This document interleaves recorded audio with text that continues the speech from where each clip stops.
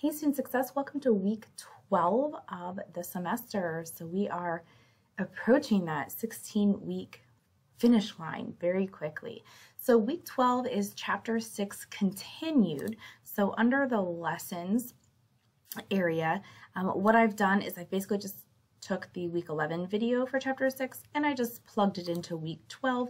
So if you needed to go back and look again at the chapter 6 content, you can do so. If you are still familiar with it, then you are free to just kind of jump into the assignments. But I did want to plug again, because we are in week 12, your student services assignment is coming due in the next few weeks. So please make sure that you are registering for a workshop. Remember, it is under academic support.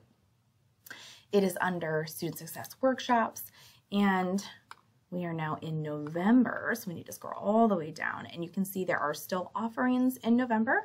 Some of these are Zoom and some of these are in person, and then you'll have just a little bit in December. So please keep that in mind if you have not registered and attended your workshop, that is coming due fairly soon. All right, so I'm going to go ahead and drop down here into my week 12. Again, this is continuing the chapter 6 content from last week over preparing for and taking tests. In week 11, you did your discussion forum on the academic integrity piece. This week you have 2 assignments, the chapter 6 assignment and a test your memory assignment. So I'm going to talk about each of these for just a moment or two. So chapter 6 assignment, there's actually 3 parts to this. So I know that sounds like a lot, but it's not terrible. The first thing you're going to do is go ahead and read the attached article. So you're going to click this open. It's going to open up into a PDF, and it's not terribly long at all because the first page is really mostly a picture, and then you have your text here. So it's a fairly quick read. So that's the first thing you're going to do is go ahead and read this article. After you read the article, you're going to choose one of the following verbs in this table and write a short essay question about the article. So remember, chapter 6 talked about different types of tests, one of which being an essay test, and we talked about different verbs and usages and things like that. So you're going to put yourself in like the teacher position. If you were creating a test, a short essay question test over this article, which verbs or combination would you use? So like for instance, if you wanted to say compare and contrast, or please justify and list, or you can just choose one, you know, please analyze or summarize, whatever you want to do. Create the question. Third, answer your own question. So you're creating a question, but then don't forget to answer it. So an essay question, just 3 to 5 sentences. So normally an essay question response would be a little bit longer than that.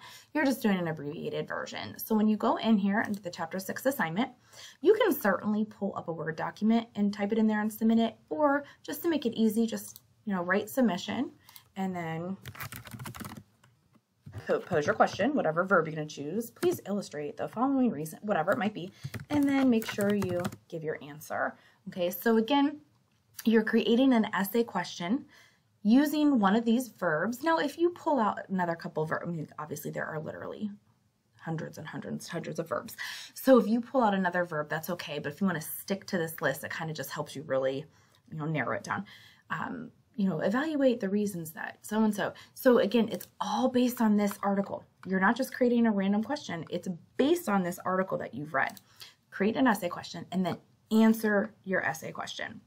You can do that right in the submission area, or you can put it in a Word doc and upload it that way.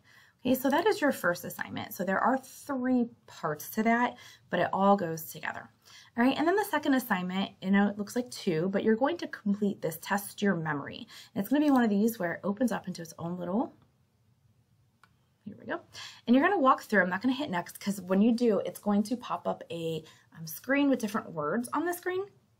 And it's going to give you like a little bit of time to try to memorize the words, and then you're going to click to the next screen and try to recall which words were on that screen. Once you've done that, you go down here and you're going to answer these 3 questions. How many words were you able to remember? Which words did you forget? And what techniques did you use to help you remember? So sometimes the quiz is a little funky. And once you enter your questions, it'll be like, oh, you missed some words, but then it doesn't tell you which words you missed. So if you want to like close out and then go back and relook, you're welcome to do that so you can kind of see which words did you miss. But you're going to answer these 3 questions. How many words did you remember? Which words did you forget? And what technique did you use? Did you repeat? Did you come up with mnemonics? Did you come up with rhymes? And again, for this one, just do it and write submission right here in this area and then hit submit. So you have to complete the little survey before you answer the questions. All right, so in summation, there is no discussion forum this week. So you're just completing these 2 assignments, Chapter 6 assignment on the article, posing the question and answering the question, and then test your memory assignment. Both of these due by Sunday, and those also count as your weekly attendance. If you only complete one, you're going to knock down to 50% attendance. So make sure you complete both assignments by Sunday. If you have any questions, let me know. Have a great week.